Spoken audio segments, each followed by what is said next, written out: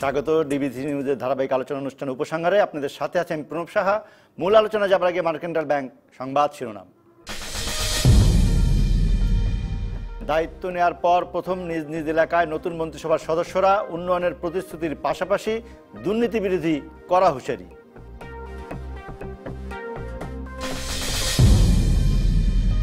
একাদশ জাতীয় সংসদের চিফ হুইপ ও সংসদ উপনেতা হিসেবে উঠে আসছে অনেকের নাম, মুখ খুলছেন না আওয়ামী লীগ নেতারা।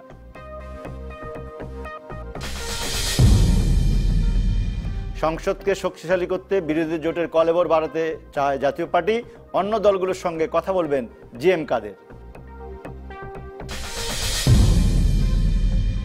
অবশেষে বিবর্ণ বিপিএল এর রং ছড়ালো দর্শকদের উপস্থিতি, অভিযোগ থাকলেও বিপিএল এর প্রোডাকশন নিয়ে সন্তুষ্ট গভর্নিং কমিটি।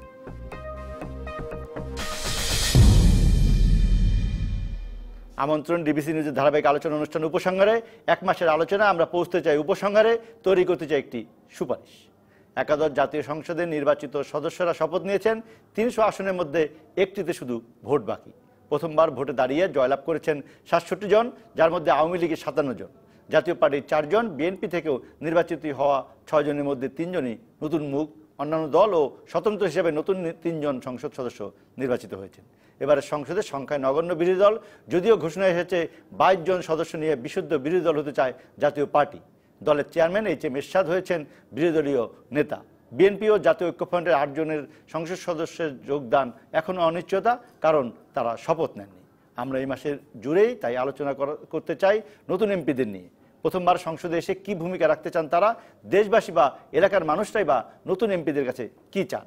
তাই এই মাস জুড়ে উপসংহারের আলোচনার বিষয় ঠিক করেছি নতুন সংসদ, নতুনদের কাছে প্রত্যাশা। আর এই নিয়ে আজ আলোচনা আমাদের সঙ্গে স্টুডিওতে আমন্ত্রণ জানিয়েছি প্রথমবারের মতো নির্বাচিত 2 জন সংসদ সদস্য। তার মধ্যে একজন এসে পৌঁছেছেন, আমাদের সাথে আছেন সবার পরিচিত মুখ, আমাদের সবার নায়ক, ঢাকা 17 আসনের সংসদ সদস্য আকবর হোসেন পাঠান। ফারুক ভাই, আপনাকে স্বাগত আমাদের এই আলোচনা অনুষ্ঠানে। এমপি হিসেবে পেলাম, অভিনেতা হিসেবে দেখেছি, পর্দায় কথা বলেছি, কিন্তু এবার পেলাম আপনাকে এমপি হিসেবে। নিশ্চয়ই কথা বলবো। আমাদের সঙ্গে আরও যুক্ত হবেন কিছুক্ষণের মধ্যে টাঙ্গাইল 2 আসনের সংসদ সদস্য তানভীর হাসান ছোট মনির। আমরা এই মাসের শুরু থেকে এই আলোচনার সূচনা করেছি।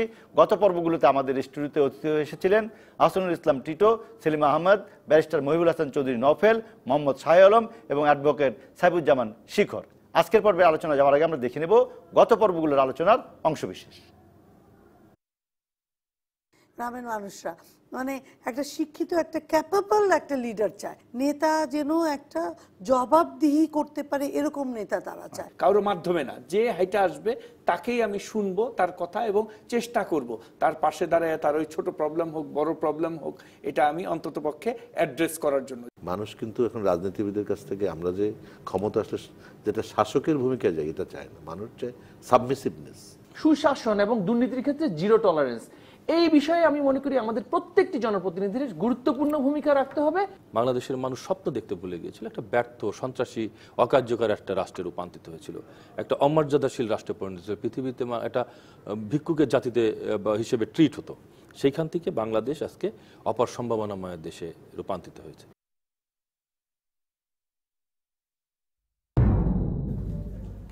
দর্শক, আপনারা আমাদের সাথে যুক্ত হতে পারেন, প্রশ্ন করুন অথবা মতামত দিন টেলিভিশনে দেখানো ফোন নাম্বারে।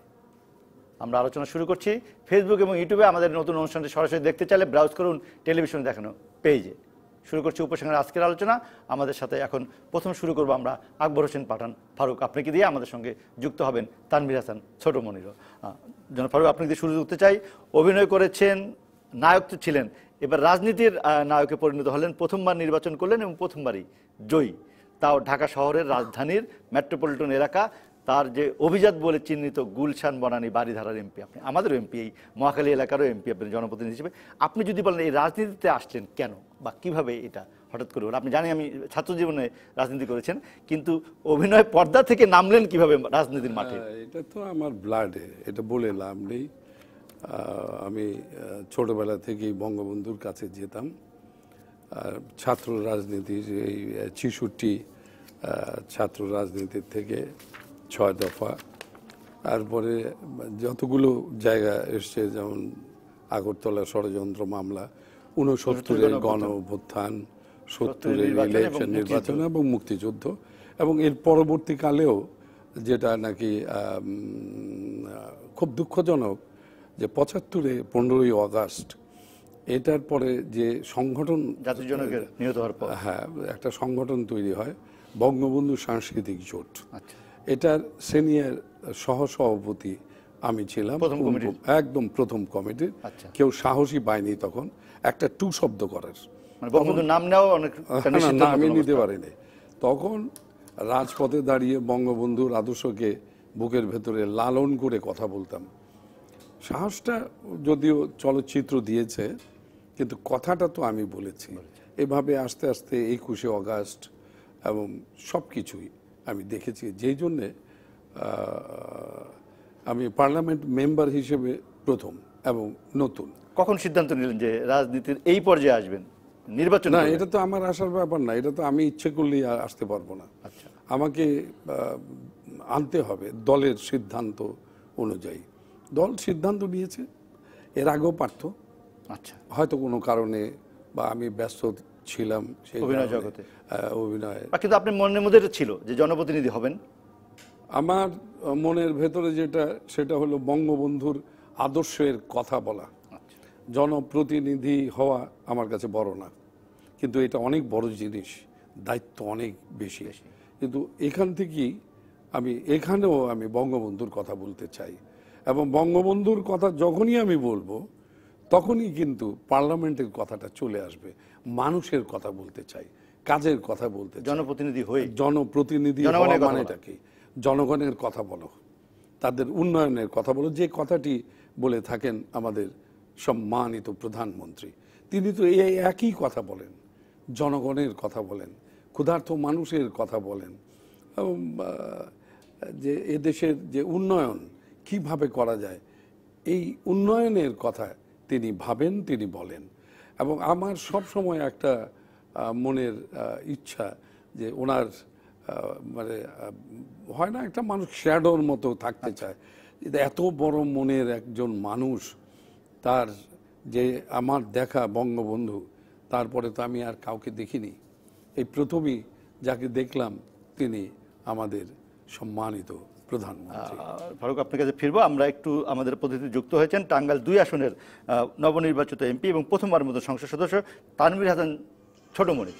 আপনি যদি একটু বলেন আমাদেরকে যে এইটা কীভাবে হলো, যে এই এমপি হিসাবে, জনপ্রতিনিধি হিসেবে কীভাবে আসলেন? রাজনীতির সঙ্গে যুক্ত ছিলেন, কিন্তু এমপি হবেন, পার্লামেন্টে নির্বাচন করবেন, এই সিদ্ধান্ত কিভাবে এলো আপনার জীবনে? ধন্যবাদ আপনাকে, ধন্যবাদ আমাদের আজকের ডিবিসি সকল সাংবাদিক ভাইদের।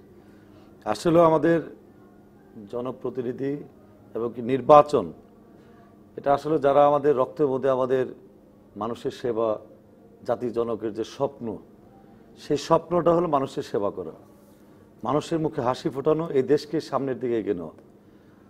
আমাদের মাননীয় প্রধানমন্ত্রী জননেত্রী শেখ হাসিনা, আমি দীর্ঘ ১৭ বছর, প্রায় ১৭ বছর জার্মানি ছিলাম। আচ্ছা, আমি সেখান থেকে এই দেশের জার্মান এবং কি বাংলাদেশের যে পার্থক্যটা, ইউরোপ এবং বাংলাদেশে, এবং কি বাংলাদেশে কি করা যায় নতুন, কিভাবে এই দেশকে সামনের দিকে এগিয়ে নেওয়া যায়, এই দেশের মানুষের যুব সমাজকে কর্মসংস্থান, খেলাধুলা, এবং কি যে গ্যাপগুলো, সেই গ্যাপগুলো আমি বিদেশ থেকে আমি সবসময় ফিল করতাম যে এখানে আমাদের একটা গ্যাপ। কিভাবে? তো সেখানে আমাদের মাননীয় প্রধানমন্ত্রী যখন এই দেশকে সামনের দিকে এগিয়ে নেওয়ার জন্য যে প্রতিশ্রুতিবদ্ধ হয়ে মানুষের কাজ গত ১০ বছর কাজ করেছে, সেই আশ্বাসেই আমি জার্মান থেকে বাংলাদেশে ব্যাক করার সুযোগ এবং চিন্তা করেছি যে এখন আমাদের প্রপার সময়, আমরা যে দেশেই থাকি না কেন, এই দেশের মানুষের কল্যাণের জন্য আমরা যেখান থেকে পারি সেখান থেকে এই দেশের মানুষের জন্য সহযোগিতা করা উচিত।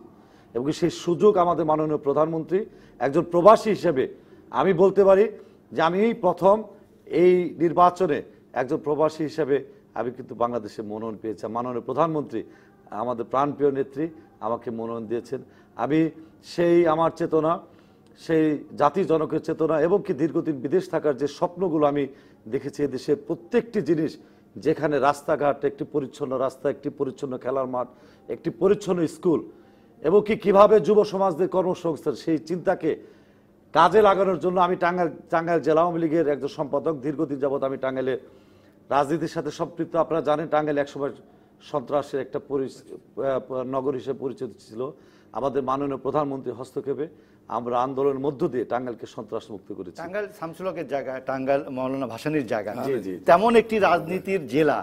টাঙ্গাইলে সিদ্দিকী পরিবার আছে, খান ফ্যামিলি আছেন, অনেক একটা বড় রাজনীতি, একটা বড় তেমন একটি জায়গায় আপনি কিভাবে রাজনীতিতে যুক্ত হলেন এবং আপনি আওয়ামী লীগের সঙ্গে কিভাবে আসলেন? আসলে আমি জার্মান আওয়ামী লীগের দুইবার যুগ্ম সাধারণ সম্পাদক ছিলাম। ছাত্র জীবন থেকে বাংলাদেশে ছাত্রলীগ করেছি।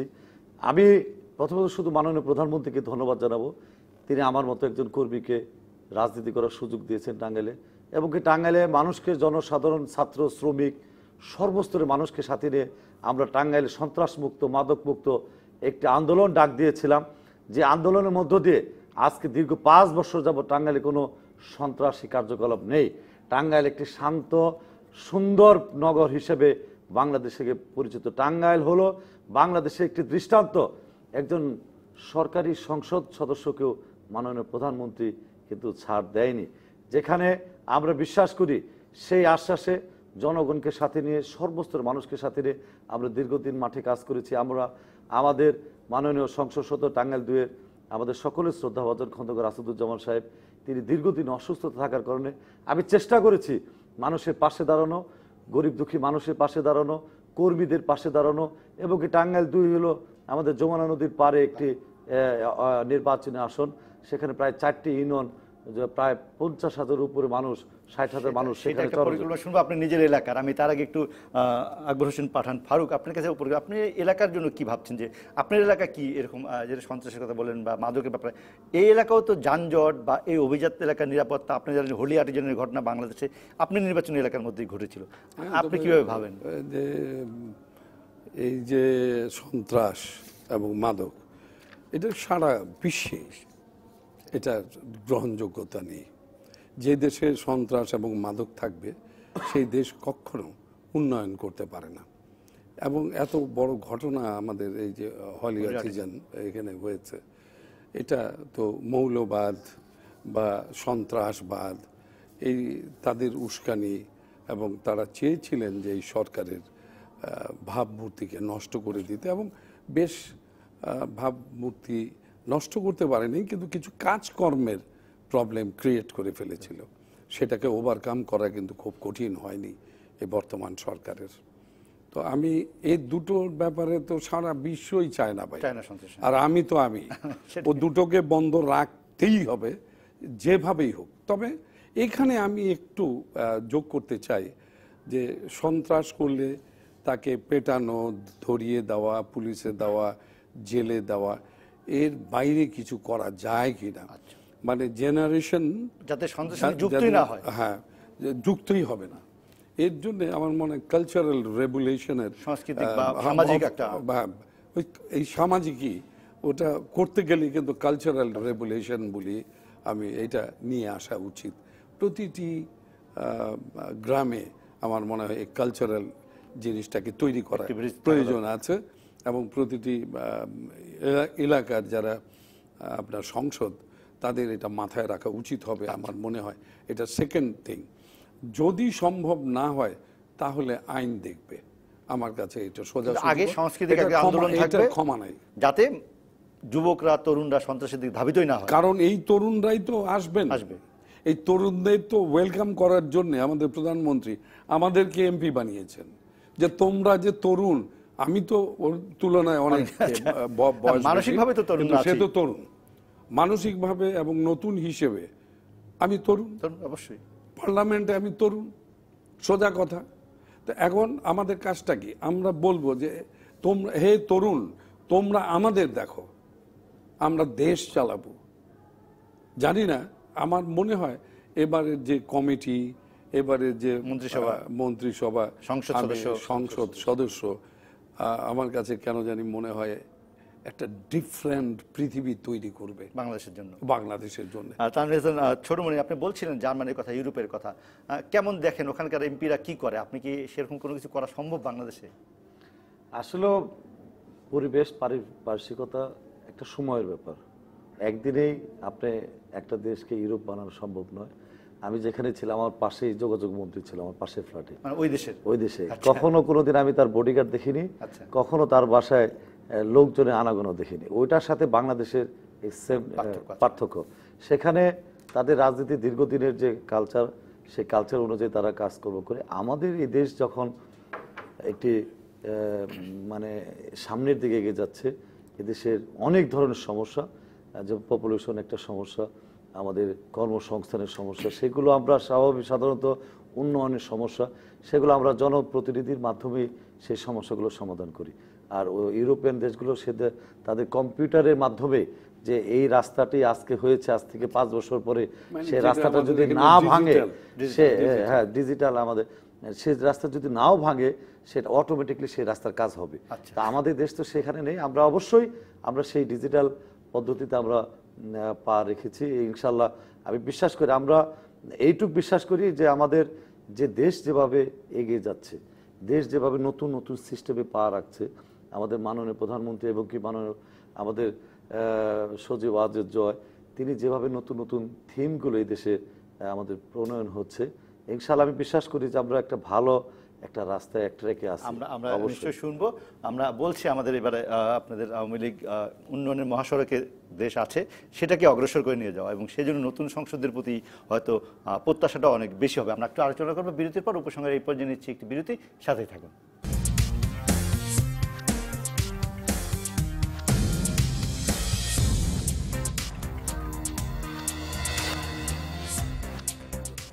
আমন্ত্রণ আরো একবার উপসংহারে। আজ আমরা আলোচনা করছি নতুন সংসদ, নতুনদের কাছে প্রত্যাশা। এই নিয়ে আমাদের সঙ্গে আছেন আকবর হোসেন পাঠান ফারুক এবং তানভীর হাসান ছোটমনির। তানভীর হাসান ছোটমনি, আমি আপনাকে দিয়েই আবার শুরু করছি। যে আপনি বলছিলেন জার্মানির অভিজ্ঞতা, যে যোগাযোগ মন্ত্রীর পাশে থাকেন কিন্তু তেমন ভিড় হয় না, কিন্তু এখানে তো রাজনীতিটা একটু অন্যরকম, উন্নয়নের কাজটাও একটু অন্যরকম। আপনি কি মনে হয় যে ধরেন যে আপনার একটা বড় হলো যে টাঙ্গাইল মানে হলো যে আমরা যাতায়াতের একটা বড় যানজট দেখি, তাই না? বঙ্গবন্ধু সেতুতে পৌঁছাতে হলো ঢাকা শহর থেকে বড় একটা, এখন আমরা সেই যানজটকে কেন্দ্র করে পরিবহনের একটা বড় ধরনের চাঁদাবাদির সমস্যা দেখি। এগুলো কিভাবে মেটাবেন? আপনাদেরকে জনগণের কি প্রত্যাশা করে? আপনাদের এলাকার মানুষ কি ভোটের সময় কি বলেছে, বা আপনি তাদেরকে কি প্রতিশ্রুতি দিয়েছেন? আসলে আমরা বাংলাদেশে আপনারা জানেন যে বিগত অনেক সরকার আমরা দেখেছি, বাংলাদেশে যে ফুল লাইন হবে, আপনি কোনো উপজেলা পর্যায়ে গ্রাম পর্যায়ে কোনো মানুষকে সে চিন্তা করে না। আজকে সেই ফুল লাইনে প্রথম ধাপ আমরা পা রেখেছি আমাদের মাননীয় প্রধানমন্ত্রী, ঢাকা টু টাঙ্গাইল, ঢাকা চিটাগাং, এবং নতুন প্রজেক্ট ঢাকা সিলেট, নতুন প্রজেক্ট এবং কি পদ্মা সেতু, এবং দক্ষিণ অঞ্চলে যে 8 লাইনের রাস্তা, সেগুলো কিন্তু বাস্তবায়ন হচ্ছে এবং কি 80% প্রায় শেষের দিকে। টাঙ্গাইলে 4 লাইনে যে যানজট, আমরা বিশ্বাস করি বিভিন্ন জায়গায় রাস্তাগুলো এখনও মাঝে মাঝে গ্যাপ আছে, সেই গ্যাপে যানজটগুলো হয়। আমি বিশ্বাস করি আগামী 6 মাসের মধ্যে সে রাস্তা ঢাকা টাঙ্গাইলে 4 লাইন কমপ্লিট হবে। সেই 4 লাইনকেও কমপ্লিট হলে ইনশাল্লাহ সে যানজট নিরসন হবে। কিন্তু মানুষের কি প্রত্যাশা আপনার কাছে? কিন্তু আমি 4 লাইনের কথা বলি, কিন্তু মূলত আমাদের সমস্যাগুলো 4 লাইন আর 6 লাইন 8 লাইন যেটাই করি আমরা, আমাদের হয়তো কোনো একটা জায়গায় আমাদের থিমের ভুল সেখানে আছে। অবশ্যই সারা বিশ্বে 4 লাইন হাইওয়ে পাবলিক এবং কি ইন্ডাস্ট্রি এবং কি মার্কেট থেকে ডিটাচ, কিন্তু আমরা সেটা কিন্তু বাস্তবায়ন করতে পারি না। জনসংখ্যা বেশির জন্য নয়, এটা আমাদের মনে হয় পরিকল্পনা একটা ছোট ভুল হতে পারে। কোনো হাইওয়ে কোনোদিন কখনো মানে মার্কেট এবং কি ফ্যাক্টরির পাশে হয় না। আমাদের এখানে মূল সমস্যাটা হলো আমরা ফ্যাক্টরি থেকে বিকেলে যখন ফ্যাক্টরিটা বন্ধ হয়ে যায়, সকল শ্রমিক ডাইরেক্ট হাইওয়েতে চলে আসে, তখনই সে জামের সৃষ্টি হয়। আমি এইমাত্র টাঙ্গাইল থেকে আসলাম, আমাদের আসলে টাঙ্গাইল থেকে আসলে পর্যন্ত আমার 2 ঘন্টা লাগেনি, এখান থেকে এই করতে আর 2 ঘন্টা লেগেছে। তো আসলে আমাদের সেই পরিকল্পনাটা হাইওয়ের সাথে মানুষের ডিটাচ করতে হবে। হাইওয়েটা শুধু যানবাহনের জন্য, আমি বিশ্বাস করি সেটা 4 লাইন 8 লাইনের প্রয়োজন হবে না, এটা 4 লাইনে সম্ভব, বাট আমাদের হাইওয়ে পাবলিকের থেকে ডিটাচ করতে হবে। এলাকার মানুষ আপনার কাছে কি চেয়েছে? আপনি কি প্রতিশ্রুতি দিয়েছেন? মূলত গোপালপুর, ভুয়াপুর, আমাদের টাঙ্গাইল 2 আসন, আমাদের দীর্ঘদিন মানুষের যে প্রত্যাশা ছিল, দীর্ঘদিন মানুষ একটি কথাই বলেছে যে আমরা একজন সেবক চাই, আমরা একজন জনপ্রতিনিধি চাই, জনগণের বন্ধু চাই। আমি জানি না আমি কতটুকু দিতে পারবো, তবে আমি যে প্রত্যাশা মানুষ আমাকে যে ভালোবাসা দিয়ে প্রায় 3 লক্ষ ভোট আমাকে দিয়েছে। আমার প্রথম নির্বাচন, আমি জীবনে কখনো নির্বাচন অংশগ্রহণ করিনি, আমার পরিবারও কেউ করেনি। তো আমাদের জনগণ যেভাবে স্বতঃস্ফূর্ত দেখিয়ে এবং কি একটা আনন্দমুখর একটা পরিবেশে নির্বাচন হয়েছে, আমি বিশ্বাস করি মানুষের প্রত্যাশা, আমি তৃণমূলের প্রত্যেকটি ওয়ার্ডে ইউনিয়নে ঘুরে ঘুরে আমি কিন্তু সেই সমস্যাগুলো দেখেছি। কি সমস্যাগুলো গোপালপুর ভবাপুরে, সেই সমস্যাগুলো ইনশাল্লাহ আমি সামনের যে 5 বছর আমি উন্নয়ন এবং কি প্রত্যেকটি ইউনিয়নে আমার নতুন থিম সেটা হলো প্রত্যেকটি ইউনিয়নে আমি কি 2-3টি করে খেলার মাঠ ট্রেনিং সেন্টার আমি সেখানে বাস্তবায়ন করব এবং যুব সমাজদের সঠিকভাবে যেন স্কুলে যেতে পারে, নিয়ম মতো স্কুলে যেতে পারে, নিয়ম মতো খেলার মাঠে যেতে পারে। তাহলে আমাদের খেলাধুলা প্লাস শিক্ষার দুটা কিন্তু আমাদের সম্ভব হচ্ছে। এবং মাদক থেকে আমাদের যুব সমাজের খেলাধুলা থেকে সন্ত্রাস। গোপালপুর ছিল দীর্ঘদিন একটি পরিবার দ্বারা নিয়ন্ত্রিত একটি সন্ত্রাসী পরিবার, অনেক হত্যা, অনেক রক্ত, অনেক, যেটা গোপালপুরের দীর্ঘদিনের আপনারা জানেন আমাদের 21শে আগস্টে গ্যানেট হামলায় সেই যে মূল হত্যার পরিকল্পনা করেছিল সেই গোপালপুরের সালাম পিন্টু পরিবার, সে যে পরিবার, একটি পরিবার 3টি সন্তান 3টি ভাই কিন্তু এই মামলায় রায় হয়েছে, ফাঁসি সহ রায় হয়েছে। আরেকটি ভাই 142টি মামলা। সেই ভয়ঙ্কর একটি পরিবার থেকে আপনি মামলার কথা যদি বললেন তাহলে আপনি নিজের কথা বলতে, আপনার বিরুদ্ধে তো অনেক মামলা ছিল যেটা আপনি হলফনামায় বলেছেন যে মামলা থেকে খালাস পেয়েছেন। না, আমার ছাত্র জীবনে রাজনীতি করতে গিয়ে মামলা হয়েছে, আমরা সেখানে প্রত্যেকটি রাজনৈতিক ব্যক্তিত্ব। আমার কথা হলো যে আমরা রাষ্ট্রদ্রোহী এবং কি যে কার্যক্রম যেটা আজকে একজন রাজনীতি সে বিএনপি করতে পারে, আজকে কিন্তু আমরা এই গোপালপুরে ইতিহাস 40 বছরে নির্বাচন মানে একটা হত্যা, নির্বাচন মানে একটা সহিংসতা। আমরা কিন্তু নির্বাচনের পরবর্তীতে 30 তারিখে পরবর্তী আজ পর্যন্ত গোপালপুরে একটি বাড়ি ভাঙচুর হয়নি, একটি বিএনপির কোনো কর্মীর উপর অত্যাচার হয়নি, হয়রানি হয়নি। আমি প্রত্যেকটি প্রায় 1000 বিএনপির বাড়ি গিয়ে, এটা বাংলাদেশের মধ্যে গোপালপুরে আমি করেছি, বাড়ি বাড়ি গিয়ে রজনীগন্ধা ফুল দিয়ে আসছি নির্বাচনের পরের দিনে। এটা জাতীয় পত্রিকা এসেছে, বিএনপি সমর্থক এবং যারা এই কার্যকলাপের সাথে তাণ্ডবের সাথে জড়িত ছিল বিগত দিনগুলো। আজকে তারা খুবই খুশি যে আমরা আজকে নির্বাচনের পরে যেখানে মানুষ, যেখানে সন্ত্রাস আঘাত পায়, সেখানে আমরা আমাদেরকে ফুল দিয়ে বরণ করছে। এটা এত ভালোভাবে তারা গ্রহণ করেছে এবং কি নির্বাচনটাই ছিল, বিএনপিরাও বলেছে আমাদেরকে ভোট দিয়েছে, আমাদেরকে নৌকায় সমর্থন করেছে। তারা একটি কথা বলেছে, আমরা এই পরিবার থেকে মুক্তি পেতে চাই, যে সালাম পিন্টু পরিবার। আমাদের নেত্রী তারা বলেছে যে সে জেলে দুর্নীতি মামলায়, আজকে তারা বিভিন্ন কার্যক্রমে তারেক জিয়ার, আপনারা জানেন আজকের এই যুগে তো এখন কোনো কিছু আপনি ছাপিয়ে রাখতে পারবেন। মানুষ সচেতন, মানুষ এখন চায় উন্নয়ন, মানুষ কোনো উন্নয়ন চায়। আকবর হোসেন পাঠান, আপনি আমার কাছে যে চলচ্চিত্রের মানুষ ছিলেন, এখন এলাকার মানুষের অনেক চাহিদা থাকবে এবং রাজধানীর মতন একটি এলাকায় আপনি নির্বাচিত জনপ্রতিনিধি হচ্ছেন। আপনার কাছে কি প্রত্যাশা, আপনি যখন ঘুরেছেন নির্বাচনী প্রচার করেছেন, কি চায় এলাকার মানুষ বা আপনি কি করতে চান এই এলাকায় যদি কথা বলি? আর জাতীয়ভাবে আপনার একটা দায়িত্ব আছে, আপনি জাতীয় একজন চলচ্চিত্রের একজন বড় নায়ক ছিলেন, সবাই আপনাকে চেনে। না, এইখানে আমি যেটা দেখেছি, আমি একদম মাটির সাথে মিশে যাওয়ার অবস্থা করেছিলাম, কোনো উপায় ছিল না। এর কারণটা আমার মনে হয় আপনাদের জানা, কারণ আমি কালীগঞ্জের লোক। তো আমি তো চেয়েছি কালীগঞ্জ, আমার নেত্রী আমাকে, পার্টি আমাকে, সারা বাংলাদেশেই আছে, বাংলাদেশের সব জায়গায় আমি যেতে পারি, এটা কোনো বাধা নেই। কিন্তু এই জায়গাটি আমার জন্য একদম নতুন ছিল। মানে নির্বাচন করতে গেলে যে জিনিসটি প্রথম প্রয়োজন হয়ে পড়ে, যে তার ফ্যামিলি, তার নিজস্ব একটা নাম এবং তার এলাকায় তার গ্রহণযোগ্যতা, এই জিনিসগুলো লাগে। আমাদের বেলায় সেটা কাভার হয়ে যায়, বা আমার বেলায় সেটা কাভার হয়ে গিয়েছে যে চলচ্চিত্রের মাধ্যমে, যে এখান থেকে মানুষের কথা বলা।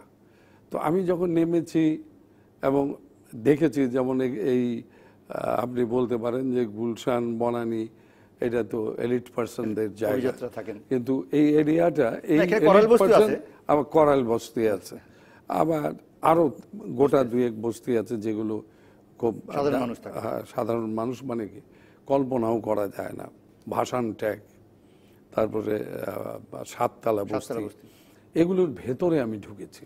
আমাকে নেতারা ঢুকতে দিতে চায়নি, আরে ফারুক ভাই ওটার ভিতরে ওঠা না, ওনার বাড়ির ভেতরে ঢুকে আমি খাবো, আমি দেখতে চাই ঘটনাটা কি। এই যে ঘোড়াটা, এই ঘোড়াটাতে মানুষ প্রথমেই যে এই লোকটি এখানে এসেছে, 1।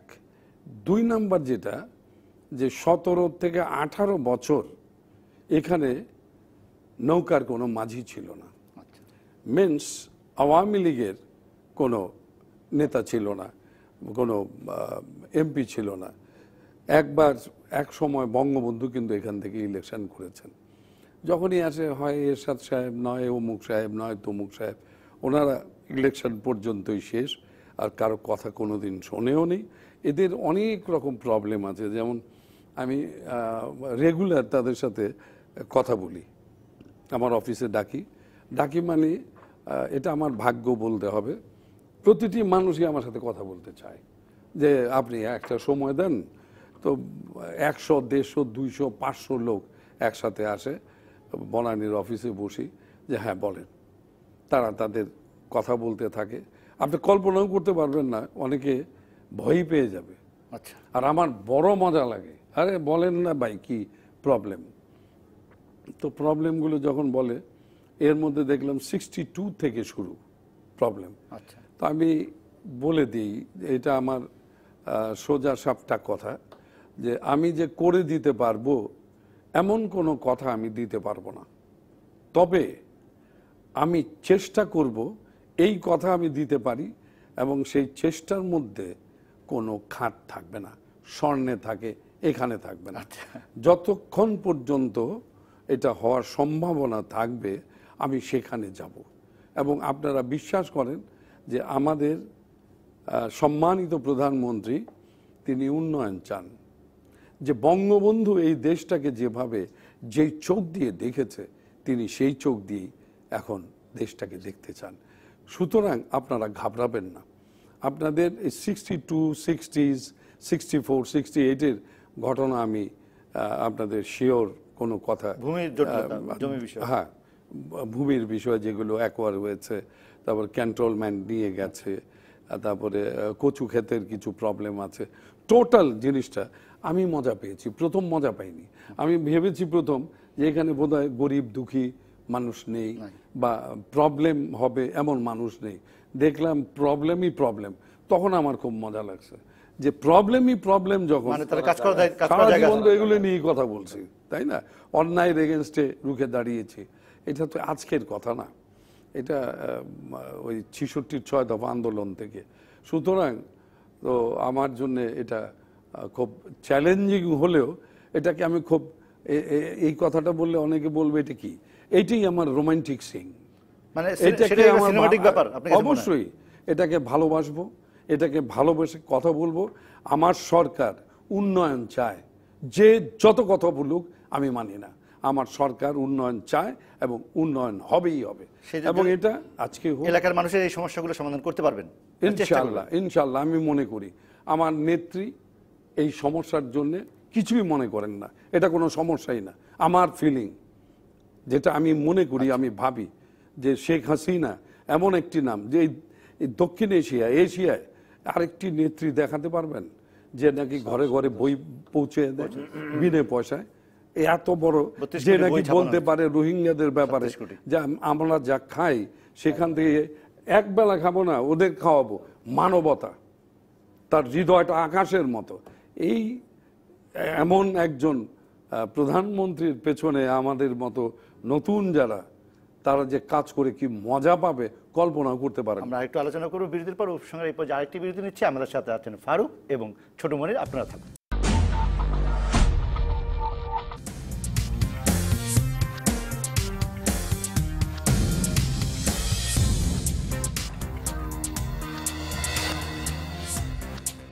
আমন্ত্রণ আরও একবার উপসংহারে। আমরা আলোচনা করছি নতুন সংসদ এবং নতুনদের কাছে প্রত্যাশা এনে। আমাদের সঙ্গে স্টুডিওতে আছেন আকবর হোসেন পাঠান ফারুক এবং তানভীর হাসান ছোট মনি। আমি ছোট মনি আপনাকে বলতেছিলাম, আপনি বলছেন যে সন্ত্রাসের কথা বলছেন, যে আপনি উল্টো প্রতিপক্ষের বাড়িতে গিয়েছেন এবং এলাকায় কোনো সন্ত্রাস এখন পর্যন্ত নির্বাচন পরবর্তীতে কিছু হয় নাই। এই যে সন্ত্রাস মাদক নিয়ে একটা কথা আছে, এবং আমি বললাম আপনার বিরুদ্ধে মামলা, আপনি বলছেন যে রাজনৈতিক কারণে সেই মামলাগুলো উইথড্র হয়েছে বা খালাস হয়েছে। সেইটা থেকে শুরু করে আপনার একটা সেরকম একটা খারাপ অভিজ্ঞতা আপনার জীবনে আছে, তাই না? সেখান থেকে আমাদের এখনকার নতুন প্রজন্মকে এর থেকে দূরে থাকতে হলে কি করা দরকার একজন জনপ্রতিনিধির?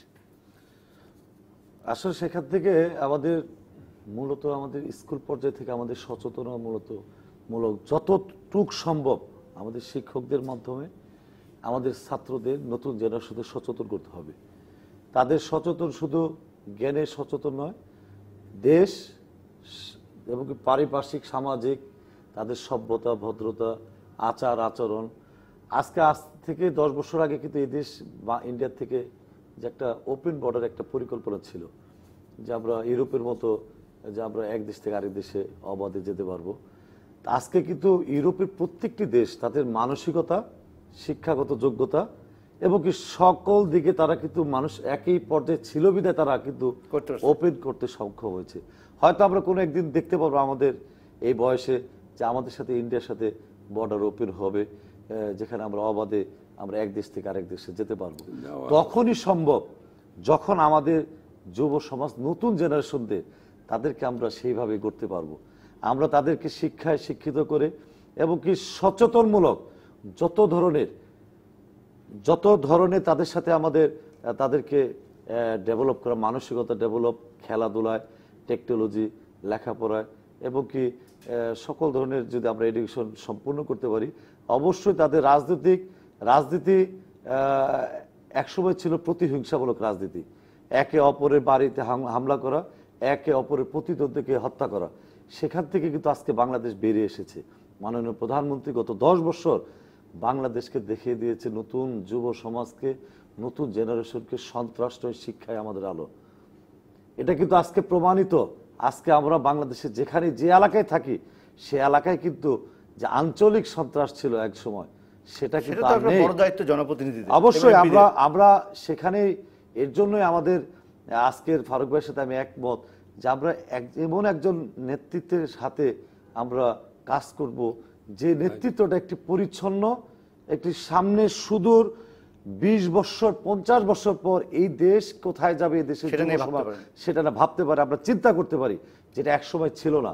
আজকে সেখানে আমরা বলি আমাদের নতুন যুব সমাজকে আমাদের স্কুল, প্রাইমারি স্কুল থেকে সেখানে সচেতনমূলক যত ধরনের শিক্ষা তাদেরকে দিতে হবে। আমাদের নতুন শিক্ষামন্ত্রী দুজনেই আমি বিশ্বাস করি একজন খুবই দক্ষ, আমাদের ডক্টর দীপমণি এবং কি ব্যারিস্টার নওফেল। তাদের যে যোগ্যতা, তাদের যে চিন্তা চেতনা, অবশ্যই আমাদের শিক্ষা ব্যবস্থা পরিবর্তন হবে। আমাদের শিক্ষা ব্যবস্থা পরিবর্তন, আমাদের বাংলাদেশে কারিগরি শিক্ষার একটি বিপ্লব ঘটাতে হবে। যেটা আমি মনে করি স্কুল প্রত্যেকটি উপজেলায় যদি 50টি স্কুল থাকে, মিনিমাম 5টা কারিগরি স্কুল আমাদের উপজেলা পর্যায়ে করতে হবে। আমাদের এই দেশের আমাদের কোনো খনিজ সম্পদ নেই, এই দেশে আমাদের তেলের কোনো সম্পদ নেই, গোল্ডের কোনো সম্পদ নেই, একটা মাত্র সম্পদ, সেটা আমাদের জনশক্তি। সেই 16-17 কোটি মানুষকে যদি আমরা সঠিকভাবে ইউটিলাইজ করতে পারি, তাদেরকে সঠিকভাবে শিক্ষা দিতে পারি আজকে, তাহলে কিন্তু আমরা জাপান, সেখানেও কিন্তু আমরা অনেকে বলি যে বাংলাদেশের এত জনগণ, তাদেরকে কিভাবে আমরা কর্মসংস্থান দেব। আজকে কিন্তু বাংলাদেশে কত মিল ইন্ডাস্ট্রি হচ্ছে এবং আগামী 10 বছরে 5 বছরের যে পরিকল্পনা, বাংলাদেশে একটি শিল্প বিপ্লব হবে। সেখানে কিন্তু আমাদের দক্ষ কারিগর দরকার, দক্ষ শ্রমিক দরকার। এবং আমরা যারা বিদেশে, যারা প্রায় 1 কোটির উপরে বাঙালি প্রবাসী আছে, আমরা 80% প্রবাসী কিন্তু আমরা জিরো নিয়ে আমরা বিদেশ যাচ্ছি। বিমানে যে উঠতেছে, যে প্রবাসীটি, যে বাঙালি, সে জিরো হাতে ব্যাগটি নিয়ে কিন্তু উঠতেছে। আজকে একজন দক্ষ নাগরিক, সে যে কোনো কাজে সে যদি দক্ষতার সহিত যদি প্রশিক্ষণ হতে পারে, অবশ্যই বিশ্ব এবং দেশে তার কিন্তু কাজের কোনো অভাব হবে না। ইনশাআল্লাহ আমি বিশ্বাস করি আমাদের সেটা বাস্তবায়ন হবে। আপনার কাছে ফিরবো, চলচ্চিত্র নিয়ে কিছু করার কিছু চিন্তা ভাবনা আছে কিনা? নায়ক হিসেবে আপনার কাছে প্রত্যাশা সবাই থাকে না? সুজন সুখীর মাঝি এখন নৌকার, সত্যিকারের নৌকার মাঝি হয়েছে। যে আমার তো মুসিবত ভাই, পার্লামেন্ট মেম্বার হলে যেটা হয়, তার একটা অঞ্চল থাকে, নির্বাচনী এলাকা থাকে। আমার এটা তো 4টা থানা নিয়ে, এটা কিন্তু ছোট না, তাদের কথা ভাবতে হবে। আমি বলে থাকি আর কি, তারা হলো আমার অন্তর, আর চলচ্চিত্র হলো আমার হৃদয়। এই যে অন্তরের কথা, তাদেরকে আমি ফেলতে পারবো না। হৃদয়ের যে ডাক না শুনে আমি থাকতে পারবো না। এই দুটোকে ব্যালেন্স করা আমার জন্য খুবই কঠিন হবে। তবে চলচ্চিত্রের ব্যাপারে, চলচ্চিত্রটাকে আরও বেশি করে, এমনিতেই যদি বলি যে চলচ্চিত্র প্রায় মৃত, এই যে মৃত শব্দটি বলেই শেষ করে দেব, এটা কিন্তু ঠিক না। কারণ তার এখনো ব্রিদিং আছে, তো সেটা ভাবতে হবে। কারণ 57 সালে বঙ্গবন্ধুই কিন্তু এই চলচ্চিত্রের পারমিশনটা নিয়ে আসে তৎকালীন পাকিস্তান আমলে FDC করেছিলেন। হ্যাঁ, এফডিসিটা তিনি প্রতিষ্ঠা করেন।